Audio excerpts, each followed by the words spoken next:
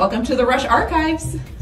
I'm Natalie Wheaton. I'm the archivist for Rush University Medical Center and for Rush University. I'm always really impressed by reading and learning about the historic women of Rush, whether they were nurses, doctors, whether they were technicians, but also the women who worked in housekeeping, the women who answered phones and worked in telecommunications with the old switchboards and things like that. And one of these women was Helena McMillan.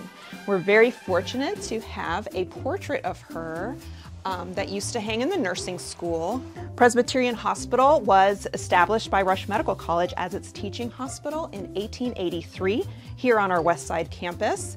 And then 20 years later, Helena McMillan here established the nursing school. And she led the nursing school from 1903 until 1938. She was very much involved in passing the Nurse Practice Act, which led to the registration of nurses. She was very interested in raising the standards of nursing practice and of nursing education in the state of Illinois, and that was one of the ways they helped raise those standards.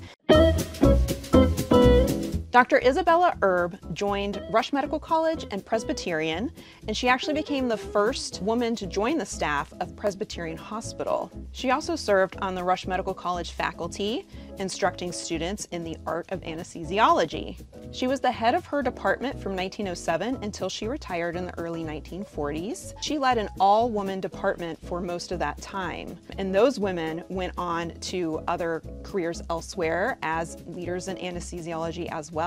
Today, there are so many women making discoveries through research and saving lives, and it's really incredible to think of the women who opened those doors originally and led the way for everyone today.